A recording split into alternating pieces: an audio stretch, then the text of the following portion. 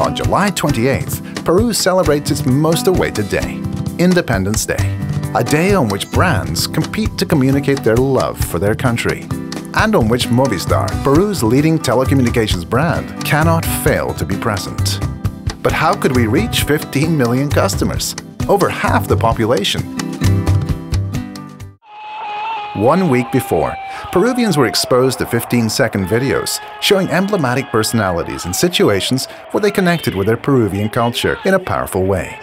To represent this connection, we used the typical cell phone signal strength bars next to the message "Connected with Peru," a message that could either come from a Peruvian chef or from the late popular music singer Arturo Zambo Quevedo. Within a few days, over 5 million internet and TV views prepared Peruvians for the best.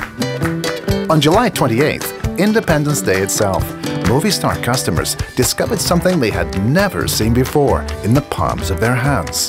The name of their carrier, Movistar, was no longer there. Instead, it had been replaced by Peru. In other words, for 24 hours, and like never before, Peruvians were literally connected to the network that most unites them, their own country.